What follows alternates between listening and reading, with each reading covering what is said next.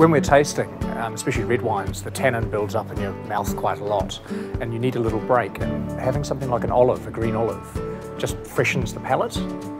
That's quite cool. And another one's, sounds a bit weird, but sniffing a cold tea bag, that just brings your nose back to life.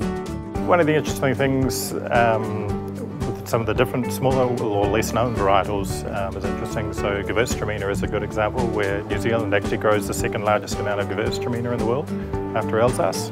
What we often hear is people, when you're tasting wine and describing a wine, you might say, oh, this wine smells of gooseberries, and people actually think there's gooseberries in the wine, and they're all made from grapes. There's no gooseberries, no strawberries, it's all grape wine.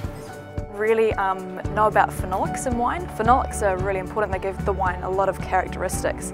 It's things like the skins and the stems from the grapes, and it gives the wine a bit more character. And I didn't really understand what phenolics was, but it's such an important part of the wine. So when you see that listed, it's only a good thing. Don't be scared of the name. An interesting fact about wine is it keeps you young. I'm 100.